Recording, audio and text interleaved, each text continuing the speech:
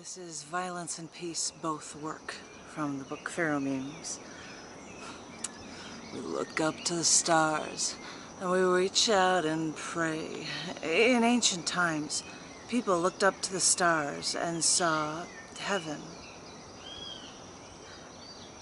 Then they looked up to the stars and created gods, etched into battle throughout the ages in constellations.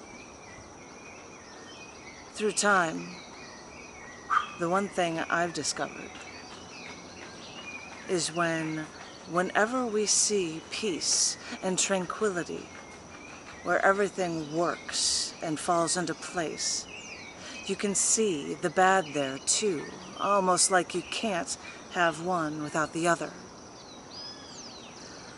I imagine if I ever got into heaven, I would be missing all of the vices we love. Even though I don't gamble, I'm sure there wouldn't be allowed there. And I couldn't get any good German Riesling wine or even a good Hefeweizen there. What a chip.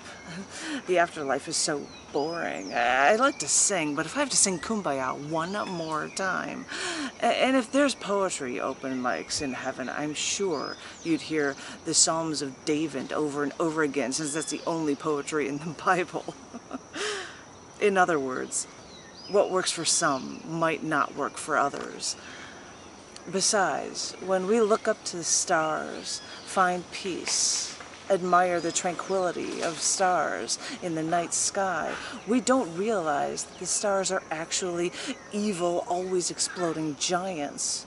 When we see as often post-explosive nebula catastrophes, with temperatures that are like hotter than the world we could ever imagine, we look up to what we can't reach and see peace and tranquility, where everything works together. But if we look closer, we can see the violence there too. Almost we can see how perfectly the bad and the good all fit into place.